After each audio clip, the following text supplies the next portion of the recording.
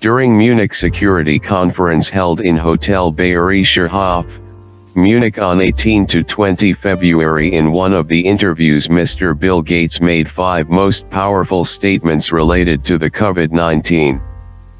In a panel interview responding to questions by Hadley Gamble, anchor, and reporter CNBC, he said, "The Omicron variant of SARS-CoV-2 itself is acting like a vaccine." He stated that in African countries above 80% of the people are seropositive, meaning they have either got Omicron infection and develop antibodies against the virus or due to ongoing vaccination. If this statement is considered true, that it means that soon world will be naturally vaccinated to the desired targets. Bill Gates, co-chair Bill and Melinda Gates Foundation, went on to describe that there are more vaccines than demand for vaccines. According to the WHO Summary of Information on Vaccine Products in Clinical Development as of February 2022, there are 146 vaccines in clinical development and 195 in preclinical development. Mr. Gates sound quite right in making this statement. We are already in third year of the pandemic and still not in a position to decide that which one of the vaccine has the best efficacy and should be moved further. The WHO needs to make a bold decision, otherwise, a potential vaccine chaos may arise in future. Sad we have not produced any therapeutics, Mr. Gates deplored.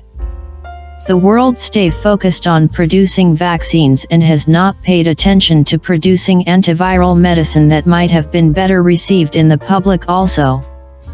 There are 3 major ways through viral infections can be controlled. In preventive measures, general precautionary methods like standards operating procedures, wearing masks, avoiding gathering, and appropriate sanitization and disinfection help in controlling the spread of viral infections. This follow with vaccination also falling in the category of preventive measures. Vaccination protect people from viral infections.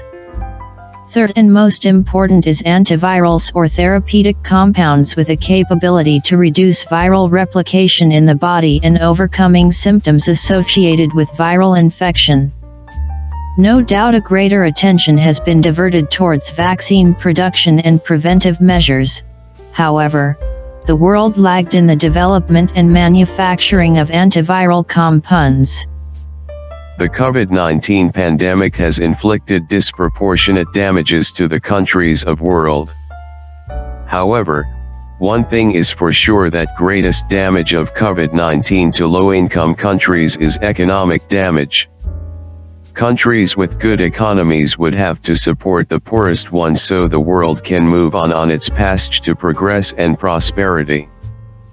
Responding to a question, Mr. Bill Gates commented that in spite of fast-changing science about the COVID-19 causing virus, Dr. Anthony Fauci always gave right message as far as prevention from this virus is concerned.